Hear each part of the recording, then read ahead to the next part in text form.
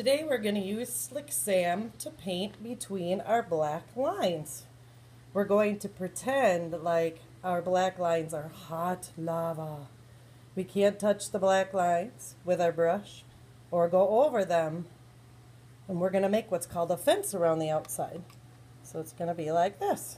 You're going to choose one line, go right next to it. Whoa, ouch, I touched it, I'm burning hot lava. Go around the outside. We're going to make what's called a fence. But don't go over that little fence edge. The fence keeps all the paint in, just like cows in a farm. Then we're going to paint back and forth and paint in the paper. Oh, you have to make sure you get it done. Am I done? No. I have to get more. Listen.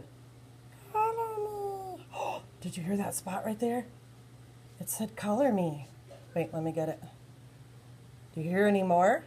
Color me. Oh, I hear one more. Am I done now? Oh, there's a little teeny one right here. All right. I think I'm done with this one. Now I go on to the next area. And I'm going to color in this one. This one's going to be trickier. And this one even more tricky. But we get to have all different colors until our art projects are finished and look like this. Next week we're going to turn them into monsters. It's going to be fun. Have a good day.